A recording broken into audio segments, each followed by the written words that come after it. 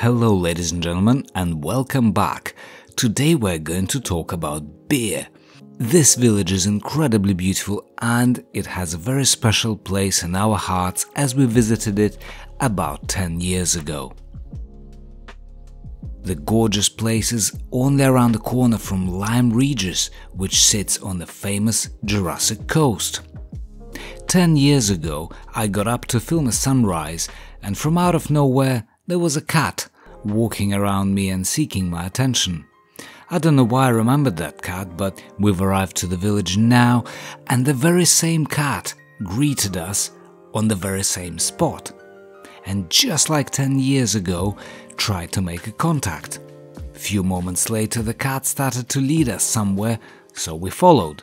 It was a bit like something out of Haruki Murakami novels, to be honest, but we still decided to go along.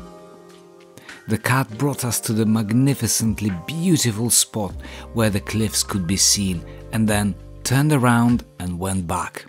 It was a very interesting experience, as cats normally don't behave like that. So, beer. There is something quite special about the village. Here are some interesting historical facts about the settlement. The village was a big center for lace-making industry in the 19th century. And also there are quarry caves where beer stone was used to make such incredible buildings like Exeter Cathedral and Tower Bridge in London. Those caves were there since time immemorial. So here we are, the beautiful coastal village with a view, great fishmonger and many places to stay. Needless to say, I really recommend you visiting this place.